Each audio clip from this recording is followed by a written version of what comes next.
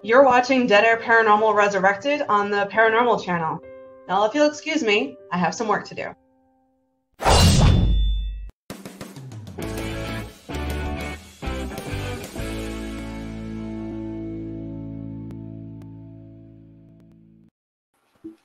Is this thing on? Am I back? Am I actually back? Can you guys see me this time? Am I here? Who is that? Finally. Michael? Who is that?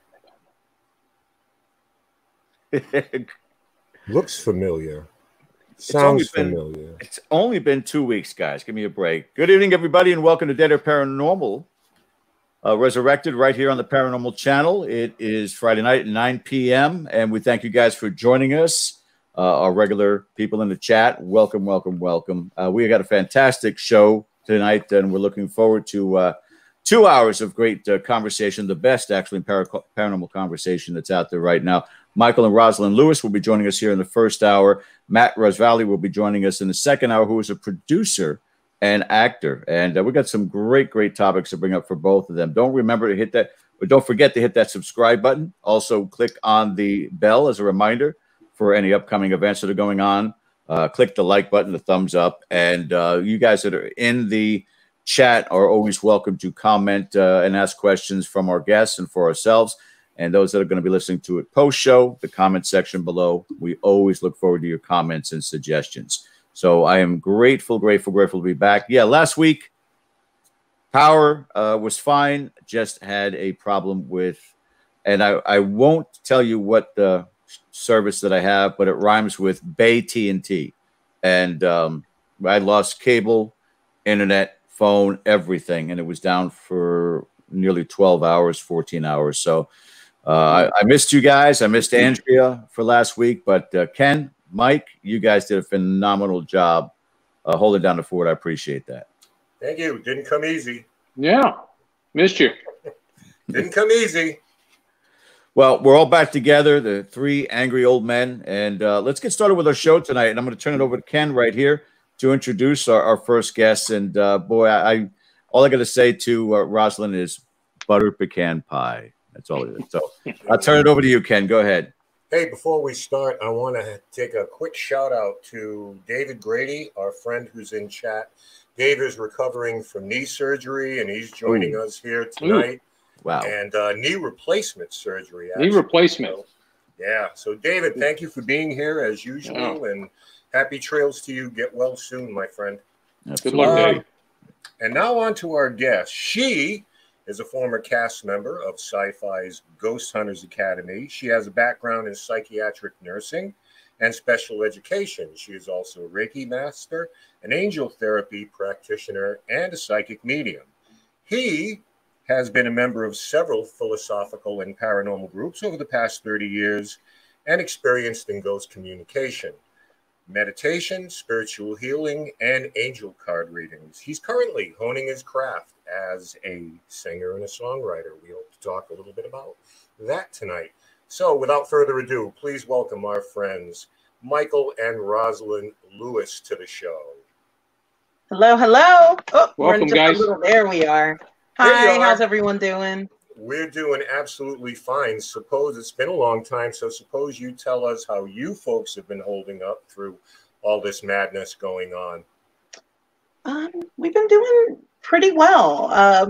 We've been safe. We've mostly been at home since March because we both live in New York State. So, of course, that was, the early hardest hit state. So things got locked down pretty securely here. And, Michael has the luxury of being able to work from home mostly. So, we just kept things contained. And, my son and I have, asthma. So we have to be very careful. We don't want to take any unnecessary risks. So, yeah, we've just been home and safe and looking forward to getting back out there and seeing everyone again. Well, I mean, please continue to do so. Whatever's working for you, just keep it up. I think that we've talked about this before, where if we happen to have a reboot of this, I'm hoping up here in the Northeast that we've learned a valuable lesson and we know how to mitigate this a little bit better. So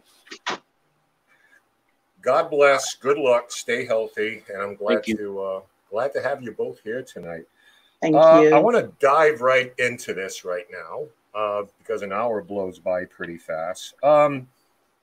In the field of paranormal study, both of you have chosen a path of light and positivity,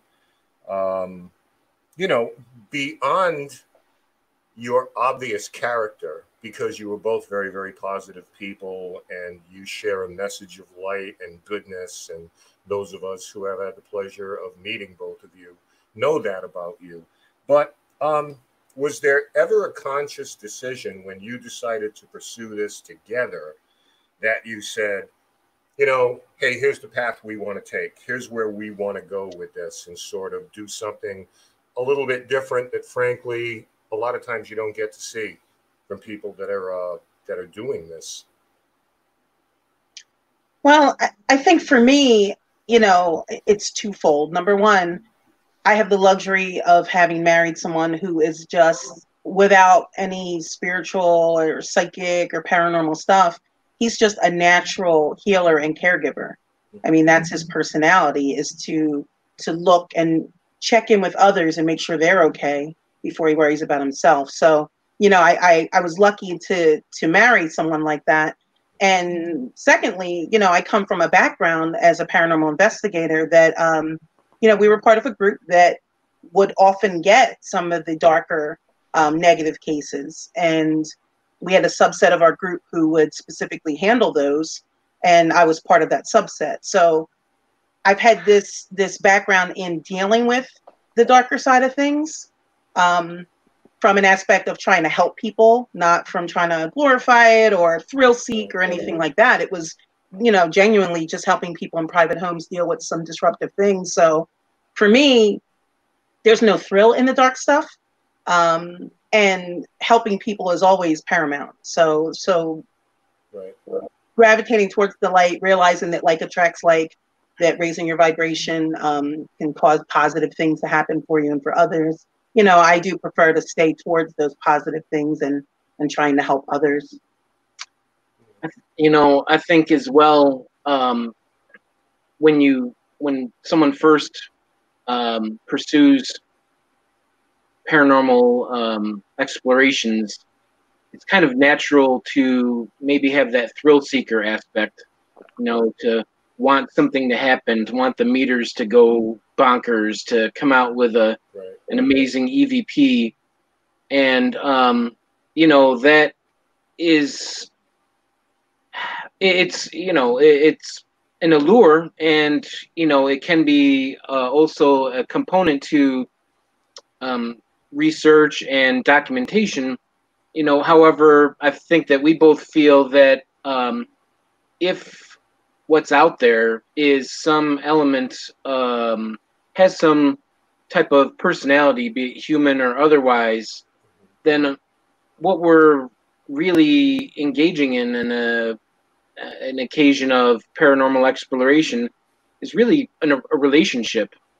And it feels sometimes a little bit exploitive to just show up someplace for 2-3 hours and say, hey, come and make my meters go bonkers and come and leave me some cool EVPs, and then I'm out the door. I know you may have been here for a couple 100 years, but yeah, I'm really just about the next 2-3 hours. So, come and entertain me. So I think that we're really try to keep in mind that there may be a give and take, that there may be how can we help you, even when you're at an investigation or at a haunted location. Sure. So I think that's something that we really both vibe on. Yeah. Ken. Yeah, I mean, you touched something there that for the longest time I've always emphasized, is that if we're reaching across for spirit communication, they're not there for our entertainment pleasure. And I understand sometimes we make suggestions how we can communicate. Maybe it's through something vocal, maybe it's through sounds. I understand all of that, but sometimes I think we get a little too deep into the, move this, touch that, make this sound, etc., and so forth. So I couldn't agree with you more. One of the things that I wanted to ask you folks, because you mentioned it, Michael, do you think that there is perhaps a little, maybe too much of an over-reliance on gadgetry and technology and gizmos at the expense of exploring the human condition? You know, we both tend to be fairly low tech. You know, we don't own a lot of the gear, and you know, if there's a situation, a group setting, maybe it's nice to have a little bit of everything, perhaps at a site. But I think that, and Roz definitely always advocates this, that your first spiritual connections happen without that stuff. They happen with your clairaudience or your clairvoyance, your clairsentience, claircognizance. You'll get little whispers, little bits of information. We all have something in us that connects to the spiritual realm. And so to place a trust in that, to develop that, I think is a very valuable thing. And the other stuff, if it's there and can supplement or maybe can pinpoint some things, maybe a spirit box giving you certain words or phrases to focus on, or gender, like who's here tonight and that kind of stuff. But as well, just, do we need that the whole time? There's occasions where and you've had an EVP, you usually have your tape recorder running the whole time, and you've had some interesting things when you guys were so-called not investigating yet, right? Oh yeah, and like during the breaks in between. Now, the group that I was a part of, when I was part of a large group, probably like most groups, you do a private home, you might be there for 3 hours, you break up into a couple of teams, you rotate every hour to a different floor, a different area. And then we would usually have a break maybe after the second hour. And during that little 15, 20-minute break, everyone's relaxed, you're having a little coffee, a snack before you go back to it. I keep my voice recorder running the entire time. And I would often catch an EVP during that time. Or also we had one of my favorite EVPs. I had done it was this historic mansion, because I'm from South Jersey, right outside of Philly. This historic mansion right there on the Delaware River, that nowadays is used for, big events and weddings and whatnot. And we were doing the initial tour. So we hadn't even started the tour. We had just gotten there.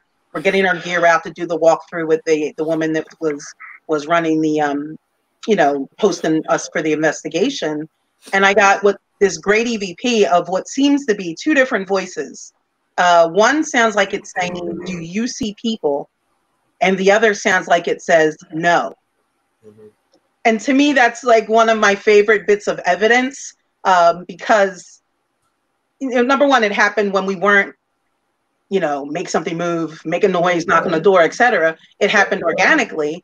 But also, to me, it sounds like there's two spirits. They're aware of each other, but one can see us and one can't. So to me, I thought that was one of the coolest things. But, so you can get great things with the tech, but it wasn't the hyper focus on it. It just sort of happened because we were behaving normally and they were reacting and responding to us. I think one of the things that we always have to be mindful of is that the people who bring these claims and these incidents to us typically aren't ghost hunting. They're just going about their everyday business. They're not waving recorders around or meters or anything like that. They're just going about their daily lives, and they have an unusual occurrence. So putting yourself in that same position and adopting that sometimes less is more type of attitude can be beneficial. Before I turn it over to Michael, and if you have questions for Michael and Rosalyn in chat, please sing them out. Before we get to Joseph's, I wanted to ask you about fear, because We touched on it briefly, and I like to talk to people about this type of thing because fear itself can be a great motivator. It can be used as a control mechanism to exert dependence on someone. And a lot of people sadly go into these places introducing fear as a means of controlling the subjects. In other words, you must do what I say to get out of this thing. It's kind of the dirty little secret of the paranormal, and it's not something I embrace at all. I'm curious how you feel about that approach, particularly, when we see it on TV, because fear sells. I mean, let's be real here.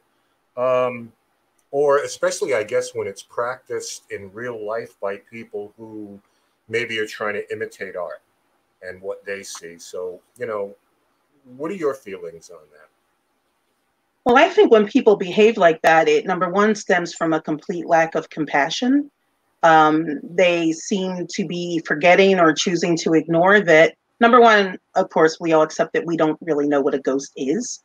But if it is what most of us assume, is that it's the disembodied spirit or entity or consciousness of a formerly living human, Right. Then let's remember that it's a formerly living human. This is a person. So to use them as some sort of prop or entertainment, or to threaten or bully them in the afterlife, I don't see how that's any better than mistreating and threatening and bullying people on this side. Do you have any input on that? Yeah, it just, I don't know. It doesn't feel genuine, and so it's not something that that I could endorse. But it is unfortunate that I as you were saying, maybe it's displayed a certain way, in some paranormal entertainment, a way of amping things up or getting results, or which we have to remember is exactly what it is, entertainment. Right. Yes. Yeah. And as such, I think it's really helped to open up the field a lot more, and to create a public interest, and maybe even an acceptance that wasn't there 20, 30 years ago. But yeah, if it just doesn't feel right to try to force something, or to try to bring this heightened negative emotion. You know what I'm saying? Absolutely. George, if you'd like to, we can get Joseph's question back up there. Joseph further asks, what was one of your more intense investigations, and how did it turn out? So probably the one that was the worst actually started out very innocuously. It was an oh goodness, it might have been 15 years ago. I did an investigation in Pennsylvania, probably just like northeast of Philly.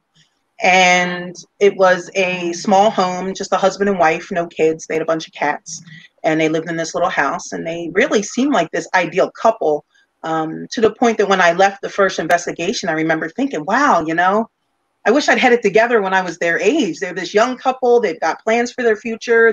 They seem happy and united. And, it took me 30 years, 40 years to figure my life out.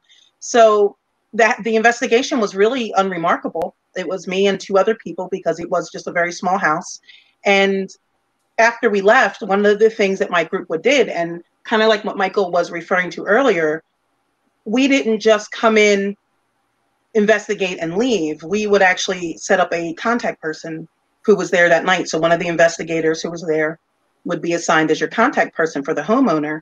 And that person would then contact that person. We'd contact the homeowners in 48 hours, in 2 weeks, and then every 2 weeks until we returned to them with our written report and any evidence that we captured. So I was assigned the contact person, contacted them in 48 hours. How are things going? Has there been any changes? No, everything's about the same. Okay. 2 weeks later, I contact them and nothing.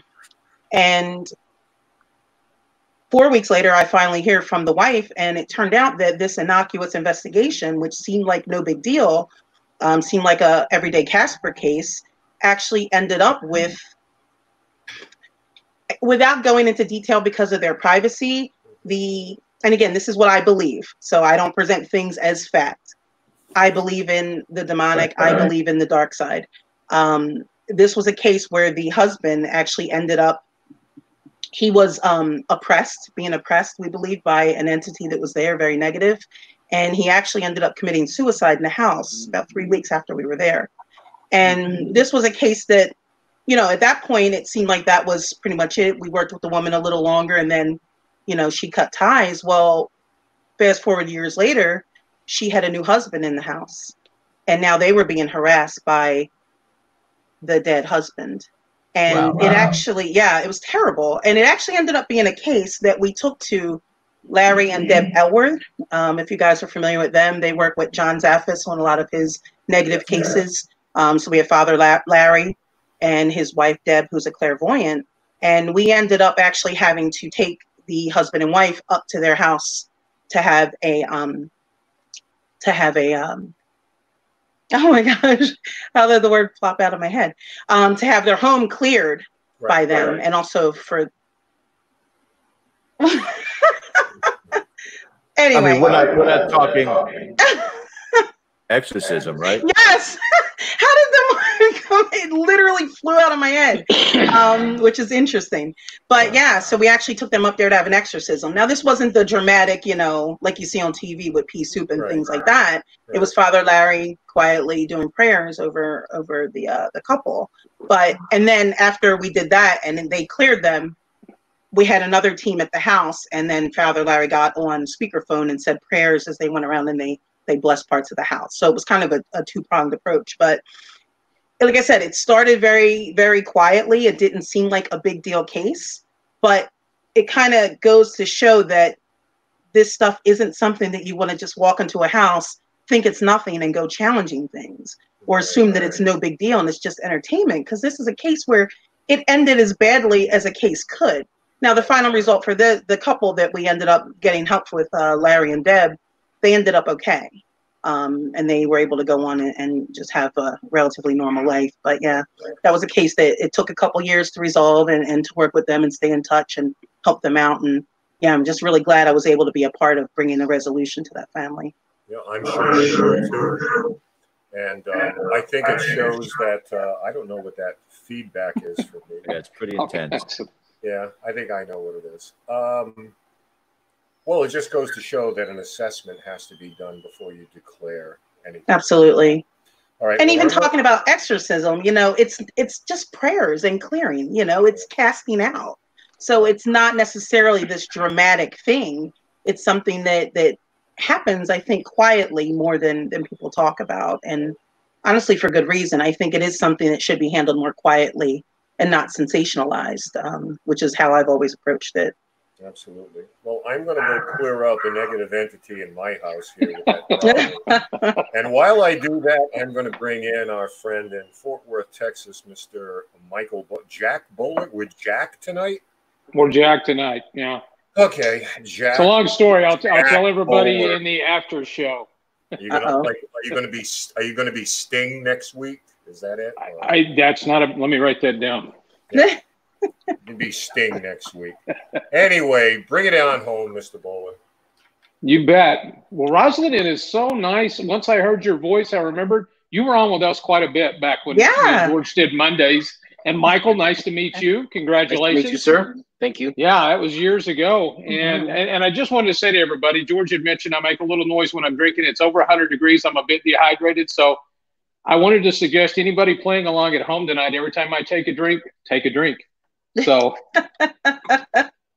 not going to say what's in here. So, but thank you guys for spending your Friday night with us. Looking forward to this. And we're short on time, so I'm going to jump right into some questions I had for you guys. Sure. Something that came up this week with some people that are going to be coming into the paranormal that I've been talking to that have kind of been on the outskirts that are going to be joining me here soon was original thoughts. And I thought, Rosalyn and Michael, this is going to be to you too, but I'm going to go to Rosalyn first. And I thought, remembering the way you answered questions and the in-depth knowledge that you had on this field back in the day, this was a perfect opportunity for me to ask somebody that question, which was, with all the learnings and everybody that tutors people once they get in, and you've been in the field for a long time, can you remember back of what your first or some of your first original thoughts? And I'll share with you one of mine was, which kind of touches on what you said earlier, was, as I said one night, way back in like 2008, 2009, to a group, I said, look, we don't know what we're hunting. It could be the spirit of a human being, and nobody wants to be hunted whether you're dead or alive. Mm-hmm. And that kind of stuck. That became my trademark with the Ghost Cowboys that I was a part of back then. So with that said, do you remember, as you begin to get your feet wet and get into this field, what were some original thoughts that were not something that somebody passed on to you, but as you begin to learn and begin to think about what you were doing and said, hey, I've just come up with an idea myself? One that it wasn't in the early days, but it was, I started this in 1999, is when I joined my first group. And back then it was mostly, we as a group had things that we believed as a group. And when we would do lectures, we would go with our beliefs. But so something that I developed years later is people who visit different, if you have maybe a haunted location that you're going to do multiple visits at.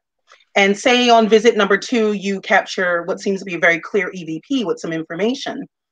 I always thought it was interesting. What if you not only took what information you get when you listen to that EVP later and think, okay, it said a name, let me go back and see if I can connect with that person, or it gave some crumb of information that you can expound on. I thought it would be interesting to go back and play that EVP in that location and see if you can get a response or a reaction or a connection to that actual audio, assuming that they can hear it. You know what I mean? Yeah, I don't think I've seen people do that, but I always thought that would be interesting to try. Fascinating idea. So if you're dealing with an intelligent spirit, so to speak, what would happen if, say, that spirit heard themselves speaking, which exactly. They probably haven't for years, or had communication like that, and they would say, especially if they recognized you, or even if somebody else brought it in, where did they get that? That's me speaking. Yeah. Very interesting concept there. Any success with that? No, I haven't done it. You haven't done it? Yes, it's something I thought would be interesting to try. As soon as everybody's okay to get out, go do that, and let's get you back on. Yeah, I'll have to do that. Fascinating. Michael, how about you? Anything come to mind? Well, I was thinking about your question, and I'm going to take it in a slightly different direction. It wasn't necessarily an original thought, but my approach as I was entering into all this, there was a group in my area. My brother was in it, and another fascinating gentleman and good friend of mine, Christopher DeCesare. And I was a little bit younger, and I didn't really know if I could perceive any of this stuff. And I was with a group of people who, they could see entities, they could hear things. They were, coming up with theories and doing all sorts of really powerful research to kind of understand things. So my approach for many years was just to be there and just to help. Not necessarily be the person who's like, oh, well, I've got the answer now. Like, just to be there and just to help and to take it all in. And I think that coming from a place where slowly some of my gifts and abilities started to grow, but they weren't there at the beginning, allowed me to just try and keep ego out of it, and just try and to support others who were all doing the same work, and have kind of a group dynamic. So that was really formative to me, the approach of learning from others and supporting others, even before I could necessarily have my first, I just heard something, or I just saw something. It was I was going on faith in some ways that something could happen or was happening, because many times I was like, well, okay, I got nothing. but to still be there and to still try and be a positive part of the experience, it's very valuable to me, and I wouldn't really change that about my early days. I love that, man. I think that's phenomenal, and I can see why. I don't know how long you guys have been together, but I can see why Rosalyn was drawn to you. That's phenomenal. We need more people like you in this community. And I can relate to that, because one of the things that I found out that I had some people tell me early on is even though I felt like I was a small nobody and I don't have near the investigations under my belt so many of you guys in the Northeast and like George do, but people, once they found out, they just wanted to come up and share their experience with me. And as soon as I told them, I've had other people tell me that they've had experiences like that. You could see this big emotional relief on their face of, really? Yeah. You know, I'm not alone. No, it happens to a lot of people, you know? So I think that's great. I really do. I think that keep going in that direction. Definitely. That is, we need more of that in the community. I want to jump to my second thought here tonight on that, and it is on the community. In some of my discussions of late with us rebooting the channel, getting on YouTube and stuff like that here, I think the community, and I don't know, the community is very tight-knit up north in the Northeast. Ken seems to know anybody and everybody that's ever been involved up there, and thank God he's a part of us. He is able to communicate with so many different people. Down here, I've got friends in New Orleans and Texas, and some people are still in the field, some people aren't. That my thought to you, Rosalyn, and you, Michael, both is what do we need to do once we get past COVID to move forward with the community? Now, the Paracons and things like that have been canceled, and I know Ken's, the Ocean State, which is one of the biggest and best ones out there. We'll get that going again. But I'd like to see a big influence of younger people. You know, you've got three old grumpy guys here doing a show. We got a guy down in Austin with the Paranormal Files who's doing a show, who's one of the few. Now, he's got a lot of people listening, but I don't see that influence of what I see with them coming into the old regime. How do we begin to mold the two and bring the old and the young together as one community? Well, I think there's two possible approaches. Number one, when it comes to paranormal entertainment as a whole, I feel like the TV shows, which, you know, a lot of them have remained popular and have a good following, but I think something that is a challenge is that a lot of the shows still communicate with us, the viewer, as if we are armchair investigators, as if it's just people who are watching people investigate, and they're not recognizing the fact that a large majority of the people have, at very least, even if they're not part of an active group, they've gone to an event like Ken's and done the public ghost hunt that he allows them to do there, and have had access to different haunted places and done, you know, one-off ghost hunts. So I think if they elevate their interaction with the audience, whether it's by, you know, having some sort of online component of it, having an app that they add where people can interact with the show or interact with a group while they're talking about or while they're watching a show. I think bringing technology into it in that way, in a social way, could help. Now, as far as just young people in general, beyond entertainment, Michael and I have a good friend. His name is Justin Bamforth, and he runs a group called Normal Paranormal, where he basically just breaks down the paranormal for normal people. And one thing that Justin does that I think other people could do, again, using technology, now that we all know how to Zoom and things like that, Justin, for many years, has been hosting a very small, intimate paranormal monthly meetup group, where we just have discussions about different topics. And when I lived down in Jersey and he lived right outside of Philly, I would attend in his home. Since I moved up here to New York, we attend virtually, and we've been doing this for years. And, you know, having these little groups of people where you can have these discussions where, like you say, it's not public, it's not about views, it's not about anything but the conversation and the topic.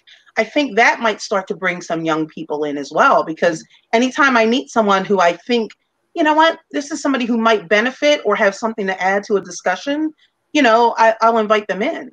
So, you know, I think that if we have some of these little things springing up, that might encourage some younger people and some fresh voices and new ideas into the paranormal discussion. You know, I think you're on something. I think the tech, And there's my feedback. So I think our demon is floating around to everybody tonight. We've had sound like a bomb going off. We had flagellants earlier, so who knows where all this is coming from. So yeah. I don't know. I want to interject one thing into that, if I could, Mike, is that I think we got to remember that young people coming to it in this day and age, we had different templates to follow when we were their age. It could have been, the internet was just, starting to pop at that point.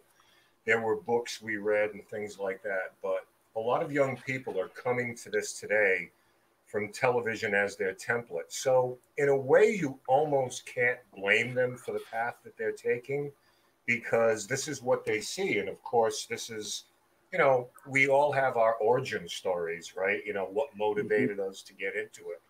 In this particular generation, a lot of them were turned on to this type of thing by what they saw on TV. So I think it's just natural in some ways to kind of want to imitate that. And I'm not saying that's the right way to go. In fact, I'll keep it real here. I think it's the wrong way to go. I mean, you can learn some things, of course, but you don't necessarily want that to be your guide. So, and the TV isn't the reality of it. I mean, as someone who was on paranormal television, you know that there's time compression. It looks like you're in an investigation for one evening, and when you've actually been there for 3 nights, and you've just worn the same clothes every day, and things are spliced together, or where reactions are taken out of context and spliced into another spot. So, it's not about faking things, but they still edit it to make it the most engaging. They want you to come back after that commercial break. So the scene needs to end with, what was that? That type of thing. So yeah, it's good that it, like Michael said, that it brought people's interest into the paranormal and made it more accepted. But, it is still entertainment. And I think some people blur that line and don't see the difference between the paranormal and the paranormal. We got to remember to view it through that lens. Yeah, exactly. Michael, I think tech is the way to go. I think the tech ideas with the younger people, which is what they're into, whether it's the paranormal or anything these days, specifically with most of them staying home these days. I think remote viewing, which me and George did years ago at a place close to the Baker Hotel at the Haunted Hill House, which I'm going to be returning to here soon, that the remote view, the remote investigating, which I think a lot of these kids could come up. I think the ideas that they could come up with on ways to investigate from a remote location could be phenomenal, and it could change the game because it takes the human element out of it. Is it us that's causing the haunting? Well, if I'm not there at the location and I'm able to remotely use instrumentation and cameras and things like that and pick up evidence, it changes the game.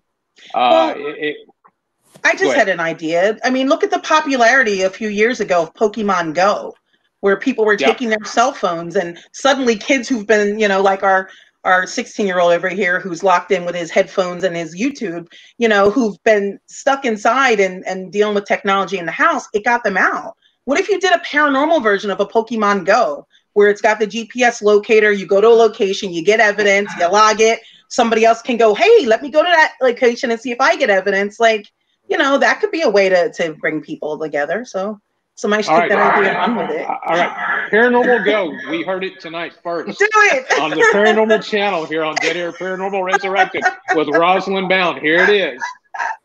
We heard it tonight first. Guys, run with it. I've got too much going on to develop that. But if anybody wants the idea, go for it. You write that down. Everybody, it's time to take a drink on that one. Michael, anything you want to add on the younger generation? Well, yeah, obviously technology is a big tool, but I think back to what got me interested when I was a teen, and it was relationships.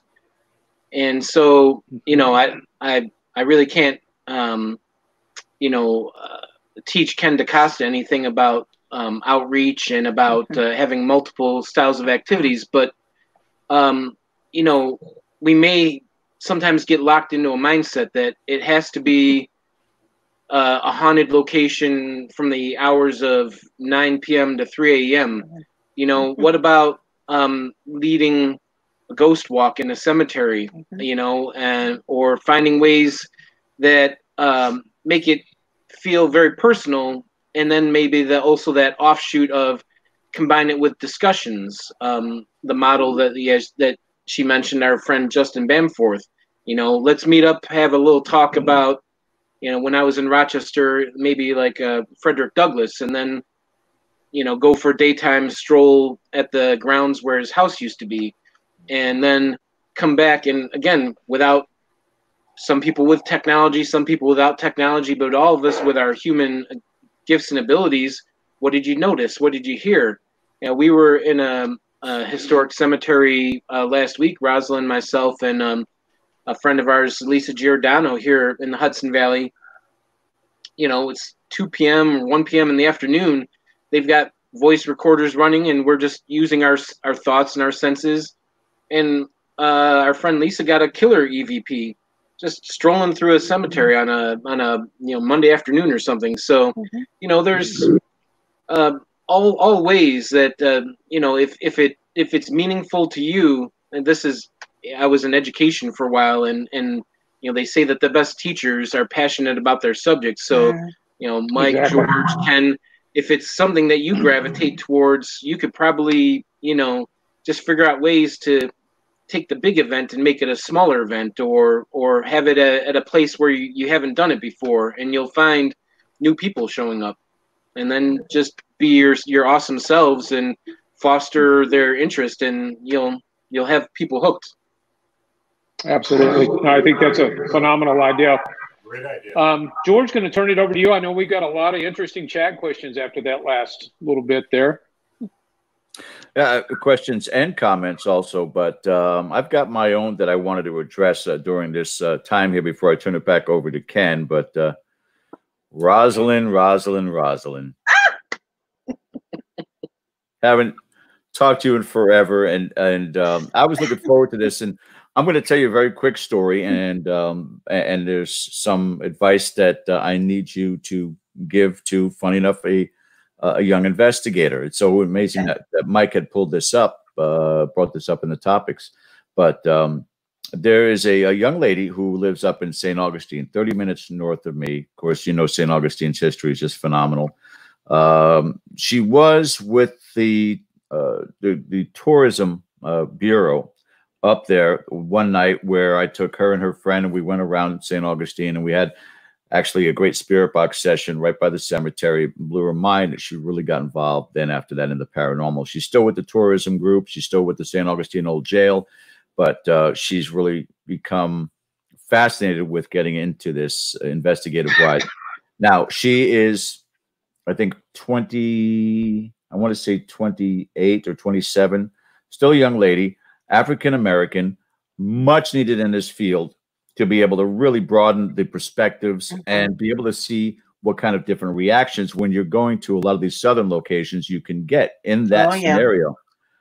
Her question to me, and we spoke at length on Facebook video, and then we did a little collective consciousness experiment, which brought the anxiety down. And funny enough, her and her roommate said, you know what, I wasn't even scared when we did that. And I said, that's the point. Her question to me, and I want you, because Ashley is her name. Ashley is going to be watching this tomorrow. She's working actually at the old jail tonight. She's off tomorrow. I told her you were coming on. I actually tried to connect her with you on Facebook. I don't know if she's sent a friend request yet, but I'll make sure she does. Her question, her first question out of her mouth is, how do I control the fear? So if you want to direct this towards Ashley as she's watching, or anybody else, I would love for you to give her some encouragement how she can deal with that initial part. I think that we all start with our imagination in this field. I think the big thing that I've learned about fear is, for me, when I'm fearful, I'm not usually afraid of what I'm encountering or what's happening. It's usually that dread and anticipation of what I think might happen next. So it's not that I feel the chill or heard the voice. It's that, okay, now what's it going to do to me? Is it going to hurt me? Am I going to turn around and see something frightening? Right. So I think, something my husband has worked really hard with me, just in general as a personality type, is that struggle to remember to stay present. Because when you're worried about what's happening next, you're not in the present moment. Right. You're looking ahead, and you can't generally accurately anticipate what's going to come. So I think taking some calming breaths, staying present, Okay. is a good way to start to deal with that fear of the anticipation. The second thing is to just logically look at the evidence. I mean, in any encounter or any time that you've really been afraid, what has actually happened? You know, what was the result? Did something awful happen to you? So that's another part of it.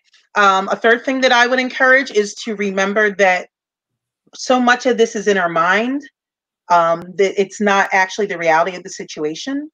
Um, Also, now she deals with haunted locations, so sometimes she's dealing with actual ghosts. It's not, I heard the ice maker and I thought something was in my kitchen. She's probably dealing with actual entities. But the other thing is to look at it on that human level, kind of make that human connection, and realize that if this is a disembodied person, they might be just as afraid as you are. So those are some things I would start with. Now, when it comes to feeling that maybe you're encountering something that makes you very uncomfortable, just in general, like every time I go in the cell in this jail, I'm afraid. I feel like there's someone in there that wants to hurt me. Again, back to the human level. If you just walked into my house, I'm going to have some animosity towards you. So it's not that it's necessarily something wicked or scary or horrible. It could just be you're feeling that human emotion. So if she's a natural empath who's picking up on those emotions, she might walk into places and feel afraid. It could either be because she's feeling their fear and their emotions, and sometimes it's just the way your body processes energy. And until you learn that every time I encounter a spirit, like for me, I would first notice that I was feeling a tightness in my chest, and that would make me anxious. And then I finally realized, no, that's just my body's like weather vane. Like when I feel it, that's the result. I feel it here. So yeah, it's kind of a combination of things. Kind of looking at it as, and from any of those different aspects might help her get a handle on a fear that's not really founded in anything specific. The funny part is talking to Ashley. One of the things she keeps bringing up, she goes like, George, when I saw The Conjuring, and I'm like, it's a movie.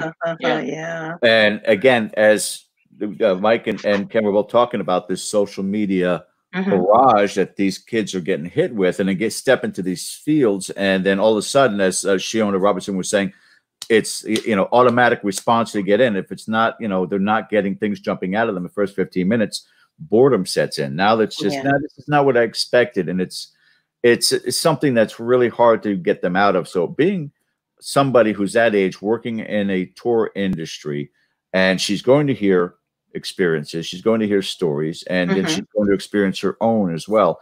I think it's going to help her really develop herself as an investigator. And I'll make sure to tell her to watch tomorrow for your advice to her. I think it's excellent. And we'll probably get together sometime here in the future when the weather cools and when we're not dealing so much with this pandemic. And I'll do some working with her also. But that leads me into this segue. Before I turn it over to Ken, I wanted to ask you both this whole aspect about social media, this whole aspect about the television shows. Now, as even though I'm just here taking care of my dad, Mike's got a significant other, Ken's got a significant other, not involved in the paranormal. Both of you are entrenched in this field.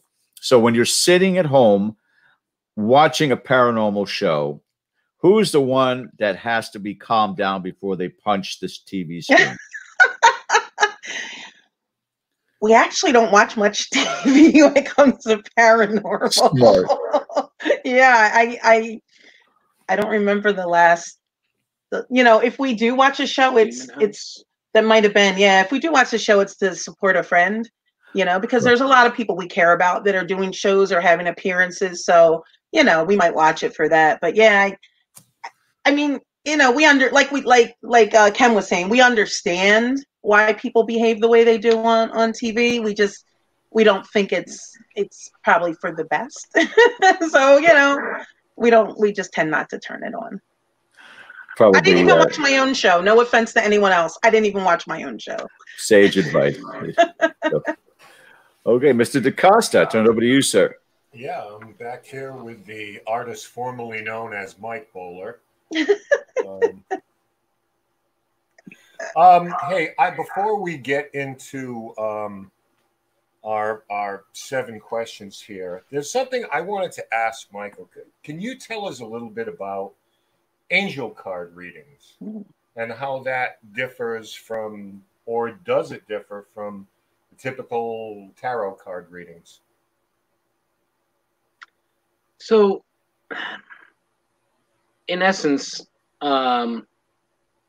it's kind of like using the internet, but using rather than Google, using like Safari. It's like a different web browser, and it runs on a different pathway.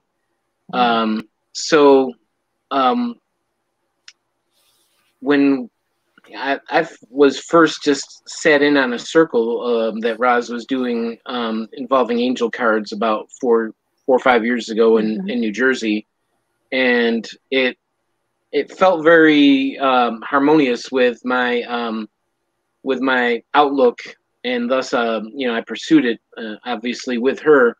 So my answer is that we all have something watching out for us, be it angels, spirit guides, loved ones on the other side. Sure. And in an angel card reading, that usually allows the cards to tell a story, give some kind of assurance, answer a question, give perspective on a crisis, and classically, many tarot sessions would perhaps be like past, present, future. They may deal with major life circumstance, those types of things. The angel cards, they often happen to be like an affirmation, a nudge, something we've already been thinking about, or someone just was talking with us about, and it's like a, hey, yes, keep doing that, or that thing that you stopped doing, do more of that. So the style just tends to be like really warm and therapeutic and gentle, loving, not scary, not doom and gloom. And it's been an amazing experience. And in the miraculous way that these things work, sometimes on a weekend event, we'll have 4, 5, 8 people with very similar issues going on. And it's just like, wow, how did that happen? A lot of people dealing with a terminal illness, or at another event, like 4 or 5 people who've had suicides happen in their life and in their circle. And then we're doing a reading and the cards are reflecting back at us. So it's like, I just pray every time, and I reach out to those who, choose to be in my corner and help guide me, and, just be there for someone. It's pretty, it's a great experience. Yeah. And we do them remotely. So if anyone is curious and, has a need or that kind of thing, find our information on Facebook and, give Ken DaCosta and George and Mike their cut, and then we'll talk. We'll set something up for you. One of the other things before one last question here. Both of you have a love of music. Yes. And all of us that have been doing this for a while, we don't typically go home and just talk about the paranormal all the time. There are things we use to decompress, get away from all this. How does music play into your stepping outside of this for a little while and just kind of, putting your mind and your head in a different place? Music is huge for us.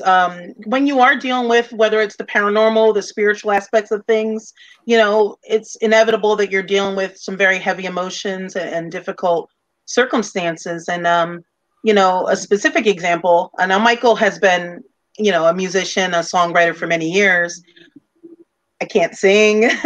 I know like 3 chords that I keep forgetting on the guitar, but I have recently delved into songwriting as well. And, Michael and I have a friend who is going through a terminal illness and has been told that, she only has a couple weeks. And, this is someone that we actually read at an event. She's a wife of a friend of mine from my old ghost group. She came to an event last year. We gave her an angel card reading and read the whole family. And then we just got this news recently in the last couple of weeks. And, you know, you go through the whole process of the mourning and the fear and the sadness and all of that. But one way that Michael and I have been working on dealing with those emotions is we're co-writing a song about her that isn't that she's the impetus for it, but it can apply to any family who or mother who is, you know, looking at having to leave their husband and their child or children behind. So, you know, healing has so many healing, or music has so many healing aspects to it. And we definitely are taking advantage and using it to not only help ourselves and help her, but maybe help other people that are dealing with these difficult life and death things. Because when it comes down to it, this whole ghost thing, and the reason that we do take it so seriously is, you know, thrill seekers are out thrill seeking, but we realize that paranormal investigation is about that fear and that question that we all have, which is what happens after we die, and are my loved ones still with me? So that's why we keep it positive and we keep it focused on that aspect. Yeah. Very well said. Very well said. Before, Ken, you take it to the next step for our guests. Now that's, you brought that up. We're going to have Michael and Rosalyn are going to compose a song for Dead Air Paranormal Resurrected. And that'll be our opening song every single week before Let the royalties commence. There we go. Woo! With that, Ken, we turn it over to you. All right, so I must ask our lucky contestants tonight, do you have pens and papers ready here? Yes. Okay, we're going with this, but we're going to do something a little bit different tonight with the husband-wife team of Rosalyn and Michael, and it all begins right now.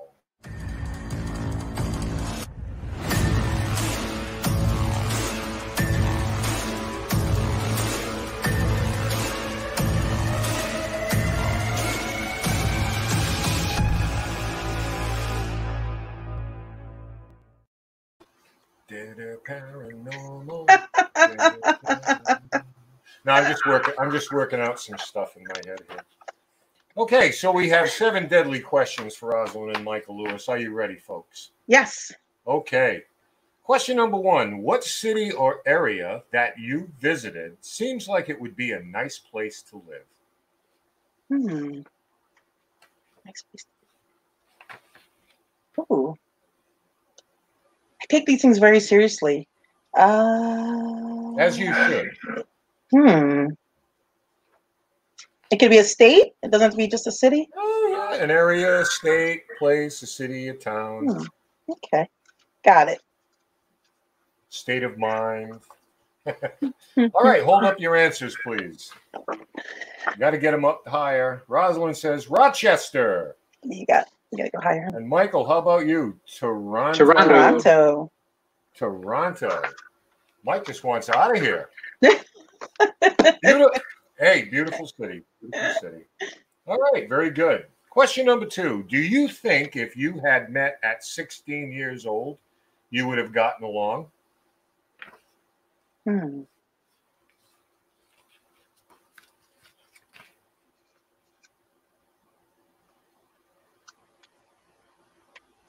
Wow, it's taking a long time.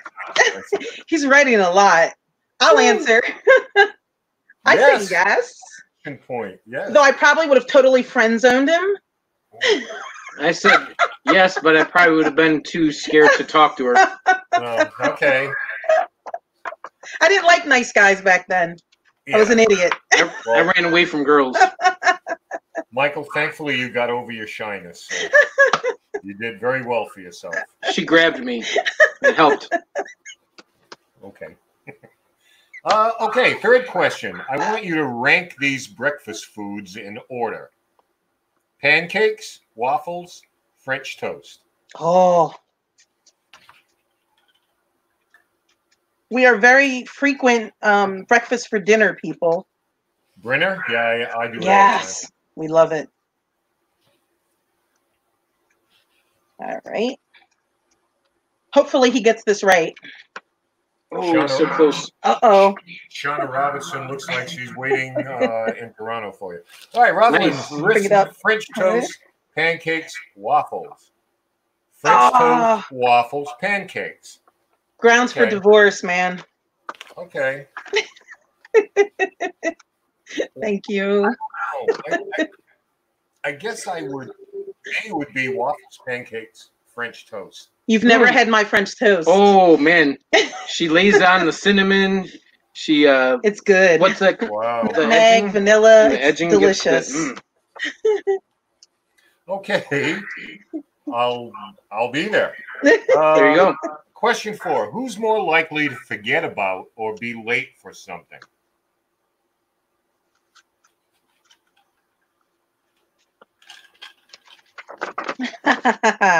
Michael. Michael and me. Okay, so it's unanimous. Unanimous. The shy ones. Second. The shy ones are always the ones that are late, aren't they? All right. Next question: which one of you is more likely to come back as a ghost from the afterlife?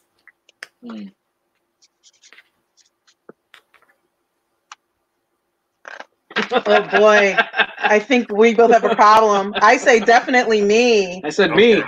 I have major attachment issues. Oh, that's true. That's a good. Well, at least none of you seem to have a commitment issue because you're going to get right back into it. That's awesome.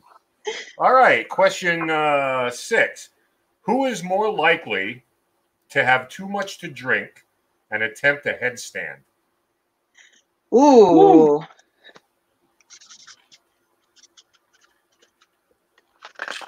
Oh, disagreement again. Michael, what? Wow. Okay. When she's buzzed, she has no clue what she's actually doing.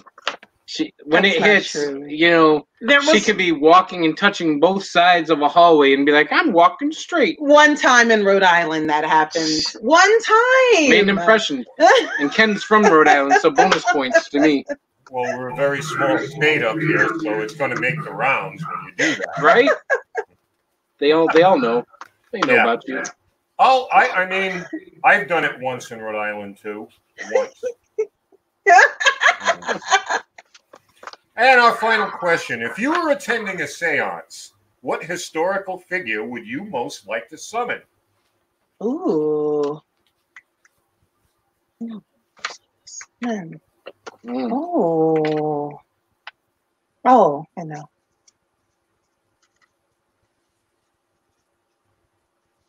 Oh, Since I'm from outside of Philly, I'm a big fan of Ben Franklin.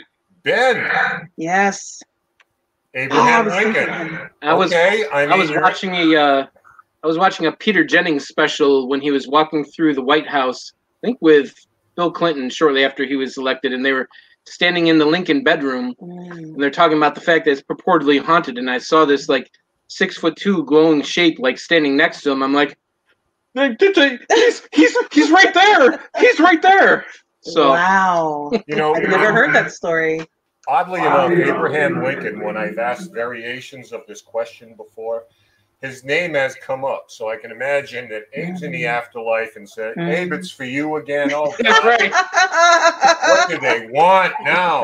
Right. I gave them the Gettysburg Address. It's all right there, people. Yeah, jeez. Guys, thank you so much for playing. We're going to bring everybody back in right now to say goodbye. An hour goes by far too fast, but it's amazing to talk to you folks again. I guarantee we're going to do this again soon as anytime the pall lifts over the country and everybody can give each other hugs again. I'm looking forward to it. Awesome sauce. Thank you so much, everyone, for having us. Thank you, everyone in the chat room and all that. Reach out to us if you want to say hi. Yeah, we're here. How can people contact you? Easiest way is on Facebook. We have a page called Song of the Spirit, and that's where we post a lot of our things. And yeah, it's probably the easiest way. We're also on Instagram under our names. True. All right, Michael, we're coming up on the weekend, so work on that song for us. Rosalyn, both of you guys, thank you so much. You got it. Thank you, guys.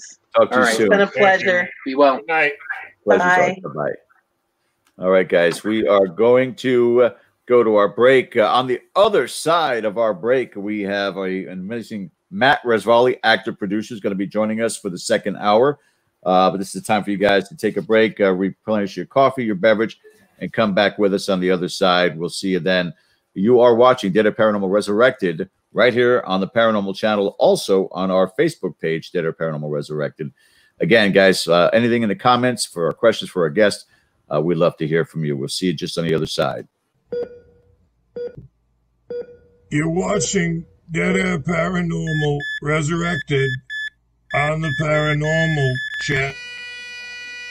Oh, shit.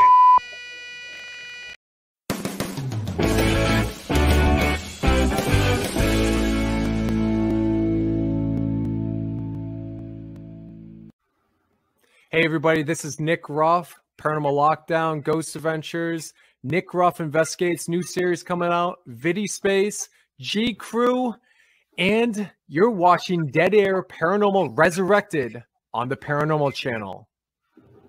Am I a ghost, or are we all ghosts in this reality? Think about it.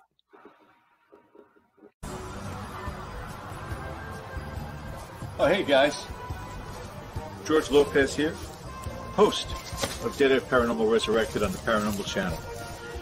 You know, in today's trying times, many, if not all of us, are adversely affected by what is going on in the world. I'm here to tell you that the paranormal field is no exception. By nature, the paranormal investigator pushes through the inherent dangers of the field. Spirit, can you tell me your name? But now, this brave foot soldier of the ghostly realms must also consider the need for spiritual social distancing. Scientists have yet to discover if the beyond is safe from infection. Are you here? Give us a sign. Up! Stay 6 feet.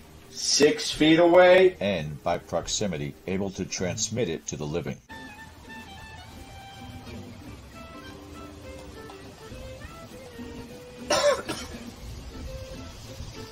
Yeah, it looks haunted. So let's be careful out there, my para warriors. Practice spirit distancing at all times. You know, they say laughter is a good medicine. I happen to agree with that. So, if you're looking for a fun distraction from all the things going on in the world right now, good conversation, great guests, join myself, Mike Bowler, and Ken DaCosta every Friday at 9 p.m. on the Paranormal channel, Dead Air Paranormal Resurrected. Be safe and stay healthy. Thank you so much.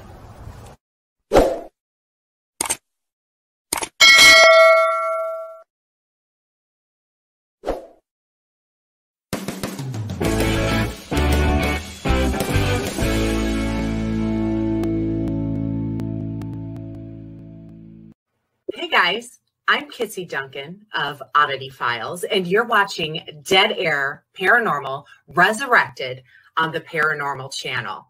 If you guys could just get out of here, I've got some things to do.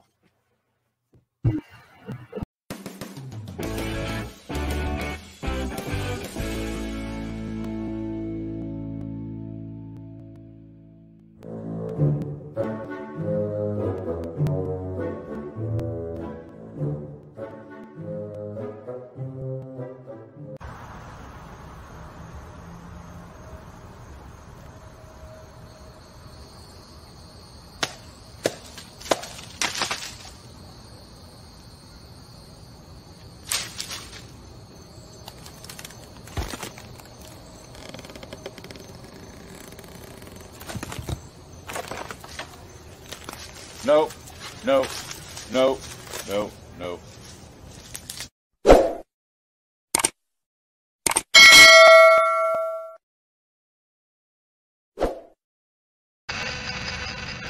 All right, the woman who says, I have something to say, you came across strong. Can you come across first to say St. Augustine, and we'll get your question in. St. Augustine. Oh! are great. You are great. Okay.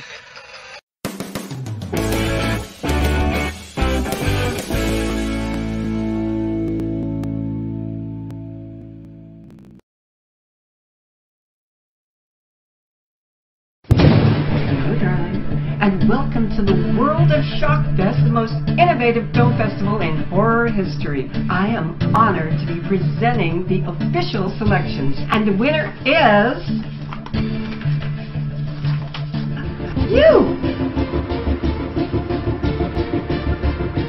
Unpleasant dreams. When you're talking about having Elvira be a host and be part of a big event such as this, we are we're looking forward to it. We're looking forward to our guest joining us for our second hour. He's an actor, producer. He's producer of Shockfest Film Festival, which we are going to talk about with our amazing guest at this time. So, ladies and gentlemen, please welcome to the show, Matt Rosvally. Matt, thank you for joining us tonight, sir. Hey, thanks for having me. It's good to see you. Elvira. Wow. Yeah, we were really excited about that. We're all big fans of her, and man, the moment we heard the word that she was in, we were all happy. That's all I can say about it. Yeah. Well, let me introduce you. Of course, you know Mr. Ken DaCosta, also Jack Bowler tonight, Mike Bowler out of the Dallas-Fort Worth, Texas area. So you got one guy who says "Park the car," and the other one says "Saddle of horses." We're the only ones that speak English. You and I. Right. I'm from New York. Hey, nice to meet you, Jack. And Ken, it's good to see you again, man. It's good to see you, Matt. Thanks for coming on tonight, brother. Thanks for having me. And I saw that's awesome. You put the bumper up there. I'm really grateful for that. Thank you. Yeah, you know, we talked on the phone a couple of weeks ago. You just call in just kind of to check in, see what was going on.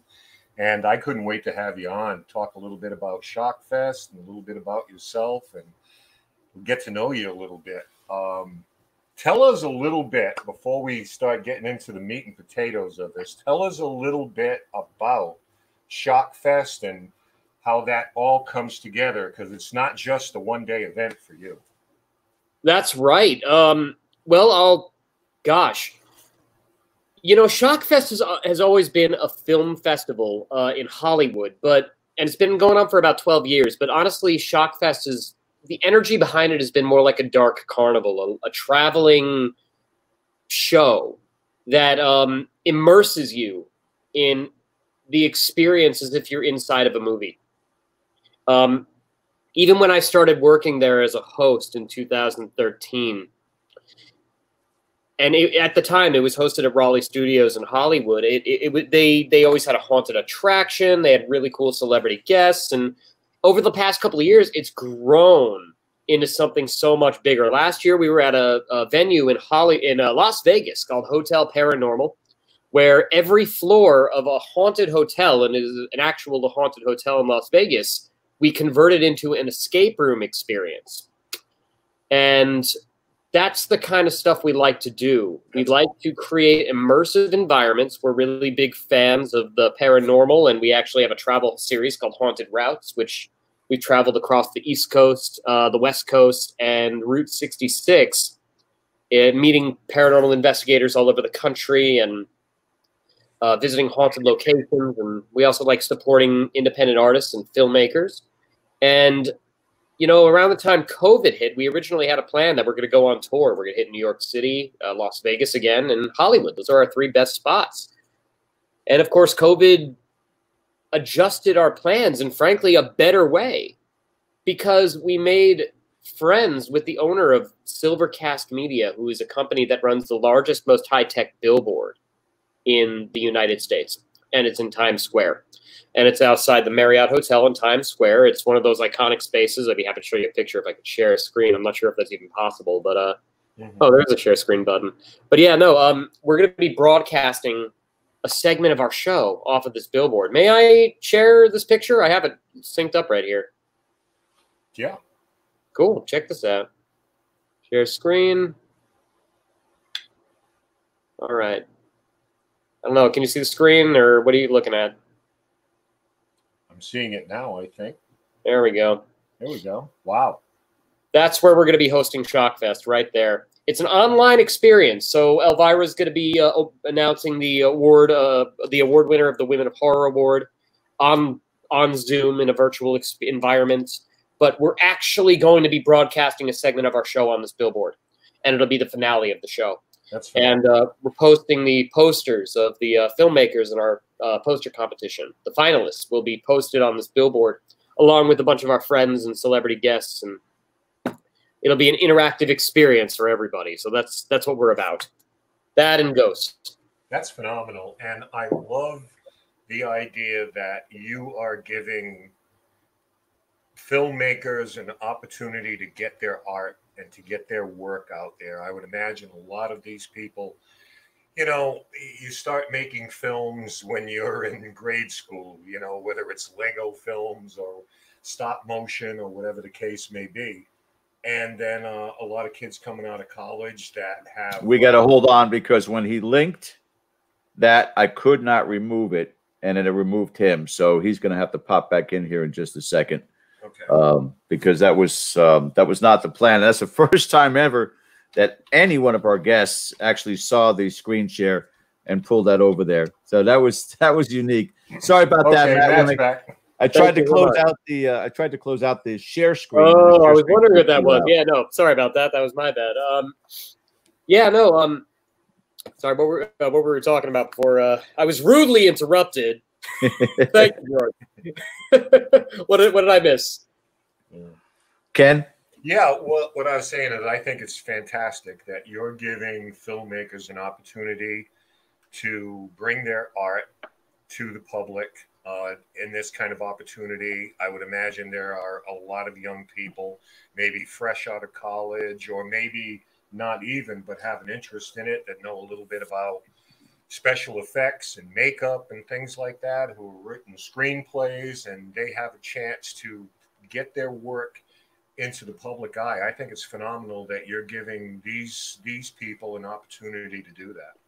We really work hard to provide opportunity for artists because, gosh, the arts industry is such an intangible thing to pursue. It's not like any other industry where there's a job and a ladder that you can climb and a hierarchy to attain. You have to make up your own income out of a product that doesn't have the value that medicine does, or real estate. So you got to be, first of all, really good, and you also have to be able to avoid the many traps that Hollywood puts you into when you move to that part of the country. Right. And we want to make sure that we're very artist friendly and we give people value. We want to give people something that really showcases what makes them so special. And that's why we are still kicking, even though COVID really knocked a lot of things and people down. A lot of shows are closing up. And we decided this is the time we're going to double down and we're going to work harder to make sure people who are really going out of their way to invest in us, like their time and their movies, we're going to give them some incredible opportunity. We give away free tickets. We give away free alcohol. We give them opportunities to shine on this billboard. And we are still going on tour. We're still moving, and we're doing it in a safe manner that makes sure that no one's like exposing themselves to the elements. And that's, really it in a nutshell. We want to make sure everybody's having a good time and, getting their work out there. Yeah, I think it's a fantastic platform for these people to get their work seen. But I wanted to ask about Matt Rosvally a little bit. And here's my question. Matt, you've been to my home. And matter of fact, we're in the room right now. Awesome. Where we sat and you filmed and we had a nice chat and subsequent other chats after that. You seem like a very kind, sweet man, gentle man, an intelligent man, a soft-spoken man. What brought you to the world of horror, and what was your evolution like in terms of what got you into this genre? I've always been into it. It's tough to answer that question because I don't know. I can probably start with, I was born with the umbilical cord around my neck. I could probably start with everything scared me, including Santa Claus and the mall. I could probably start with, I love the symmetry of sharp angles, of shapes like triangles, except long ones. And that's a very scary, you know, sharp objects are scary. And bizarre things fascinate me. It's also why I'm into the paranormal. It's why we got into Haunted Routes, the travel series we do, because we wanted to answer the question, are ghosts real? I want to face the things that freak me out. And these days, it's not the supernatural and it's not the horrific things you see in media, because that stuff's fun. The stuff that freaks me out these days, frankly, those are my real struggles in life, and those are the things that I'm facing every day. And that's a step up from what I did as a kid facing horror movies. And I guess it's just, I think that's probably it. I like facing fears. I like jumping into chaos, and I like experiencing life on a really high, to a high capacity. Yeah. Well, now that brings us to Haunted Roads before I turn this over to Jack. This was documentaries that you did where you traveled on one hand, West Coast, East Coast. Am I correct? Yeah, we did a series. We did 3 documentaries. One of them was a road trip from Lebec, Maine, which is the most northeastern point of the United States, down to the Florida Keys. And we visited just about every major haunted spot. We showcased a bunch of them, but we visited like all of them in the various states, all the way up and down the East Coast. And we did the same thing from Anchorage, Alaska on the West Coast down to San Diego. And our first one was a road trip across Route 66 from Chicago, Illinois to Santa Monica, California.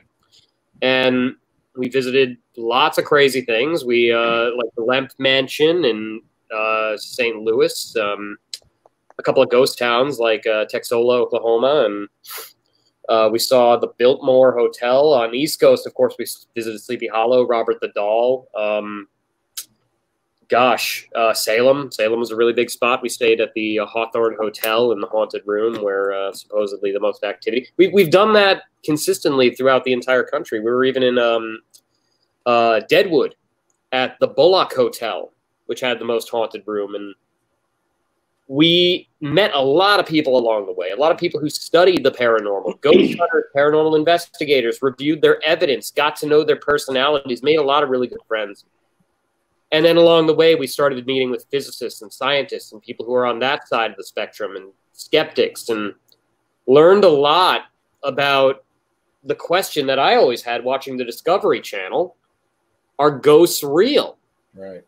You know, because no documentary on the Discovery Channel growing up ever really answered that question in a satisfying manner to me. I was always freaked out about what was in the dark. And I know that's pretty consistent with everybody. I'm sure a lot of your viewers feel that way. And I spent a lot of time trying to solve that by visiting these haunted hotels and meeting these people. And I've come to my own conclusions on the subject since then, which I'm happy to talk about, but it's probably a little more controversial on this podcast than most people would feel. No, we're an open book here. Yeah. So feel free to share.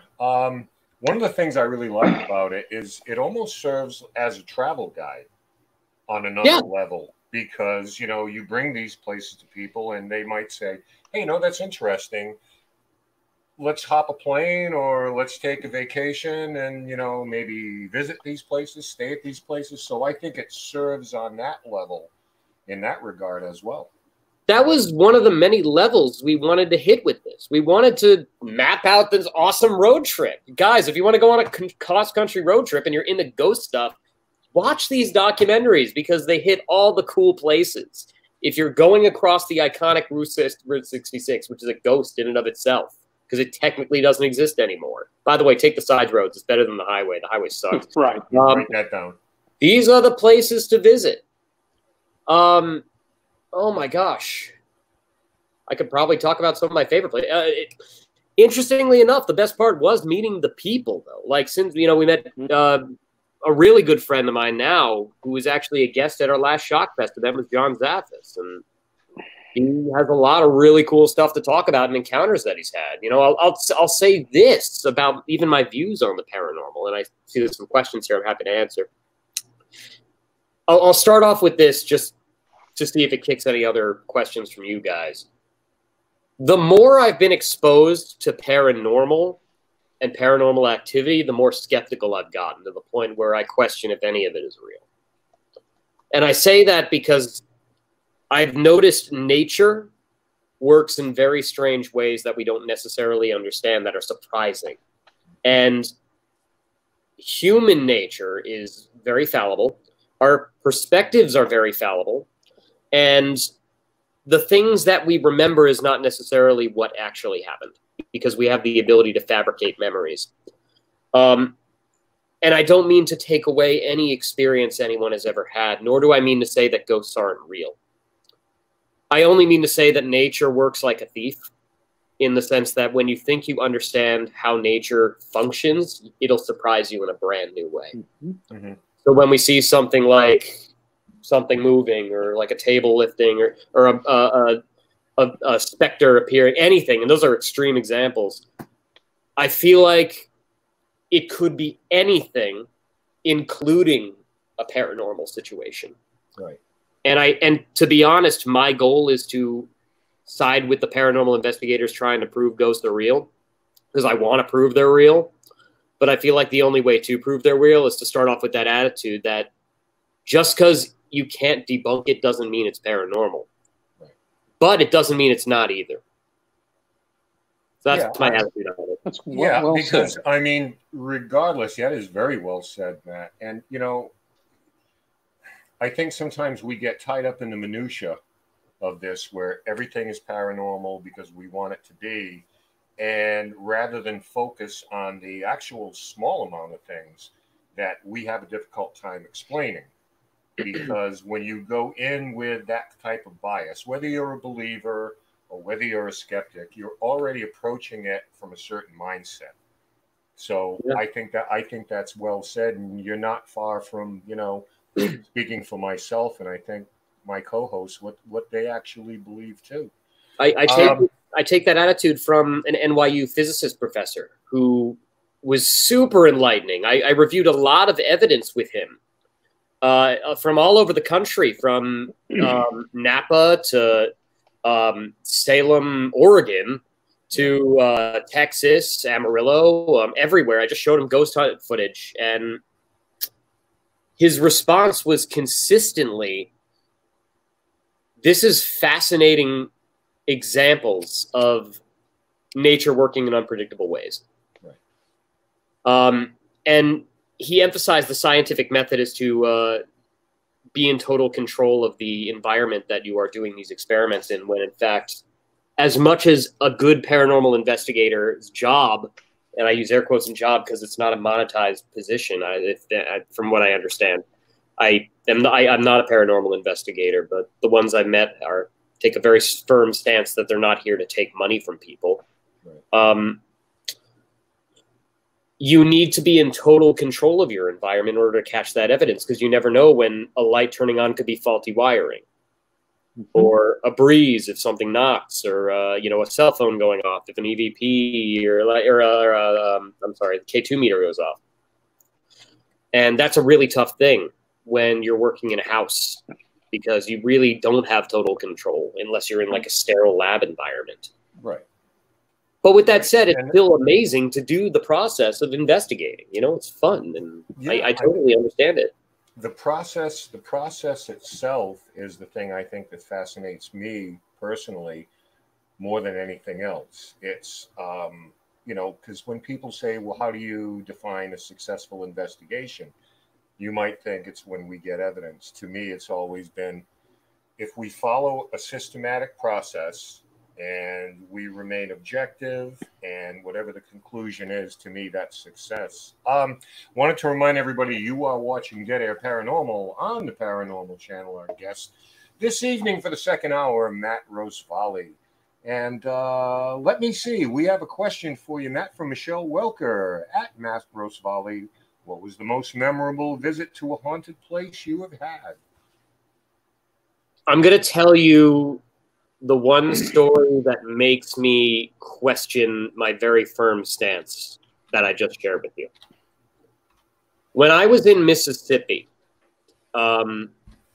we were visiting the Beauvoir, Jefferson Davis's home, and we stayed in a complex, which was a series of houses right on a lake right near the Gulf Coast. I don't remember what it was, but the people running this complex, and it was like we had like a large 2-bedroom hut. It was awesome. The people running this complex learned who we were.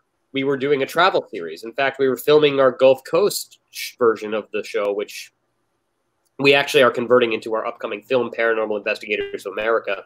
I can talk about that later. And they said, you know, there was a murder in one of our housing units about 2 weeks ago. And it's still locked up and it hasn't been cleaned up. There's no blood or anything, but we would be willing to give you the key. So we said, yes, let's do it. You know, for no other reason than that sounds fascinating. I'd love to see what an environment like that is. What's the energy like there? I've never been that close to something that violent. Well, maybe I have, but I did a documentary at Standing Rock during that fiasco. When we got into the housing unit, the air was literally thick. And you ever been in a room with somebody that is violent as hell and you feel like any second they're going to attack you and you feel something's going to happen? Sure. Yeah. Yeah. I felt that. And I saw Bibles placed at the staircase in the bedroom upstairs, and there was like holes in the wall where clearly there was violence and punches and attacks on individuals. And the Bibles were placed in the positions where the bodies had fallen. We took an EVP session, and I didn't get anything from it. I still have the recordings. Maybe somebody who's better at studying this stuff can hear them and actually pick something out. I didn't hear anything. But I'll tell you this. Being in that environment, I didn't see anything. I didn't hear anything. I felt something. And I know consciously you can't trust your feelings. I know consciously I need tangible evidence. But the sensation of being in that space was enough to make me question my own judgment. Mm-hmm. It was intimidating to be there. And it felt like there was something there. And I don't know what that was. I don't want to call it a ghost because I didn't see anything. And I hate saying something's haunted as much as I want things to be haunted.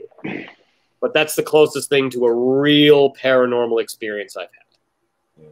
That was very memorable. Besides that, it was the Lemp Mansion in St. Louis. Go there because the frickin' buffet is amazing. They serve you amazing. It's so good. Oh my God. I was a couple of years back. Thanksgiving over there.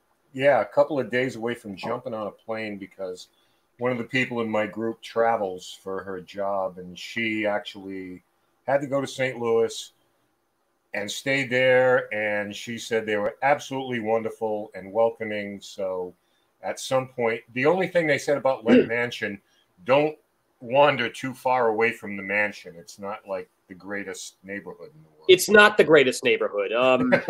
Those are real life problems, guys. That's not ghosts. That's like, in the ghetto. But like, it's where you make ghosts. Amen to that. It's a haunted. It's got an amazing history. There's like tunnels underneath it. It's awesome building. And it's the only time I've been to St. Louis. I don't really visit that part of the country too often. I'm such an East Coaster, but I loved it. It was amazing. Yeah. All right. With that, Matt, I am going to introduce you to Jack Bowler from the great state of Texas. Jack, take it away. The home of Robert Rodriguez.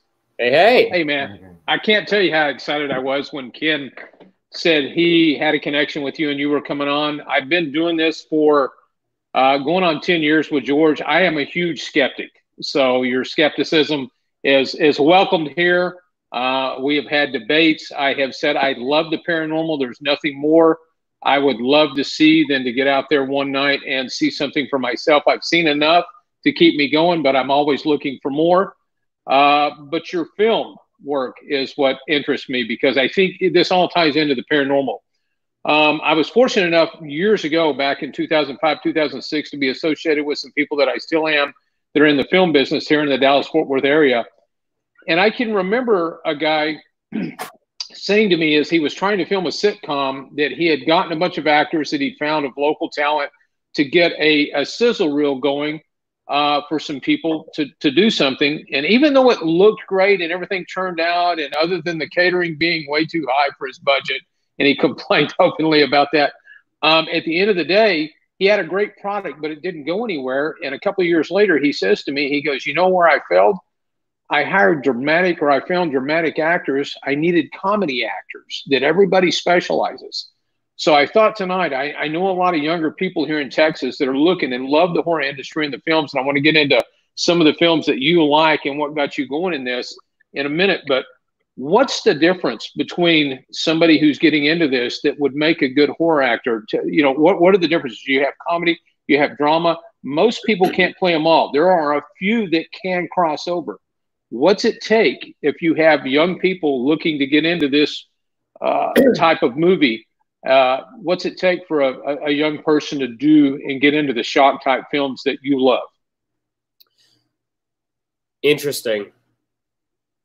You're talking horror, I assume, right? Like, what does it take to get in the horror? Okay, let's back up a minute, and maybe I'm ahead of myself here, which I'm known to do.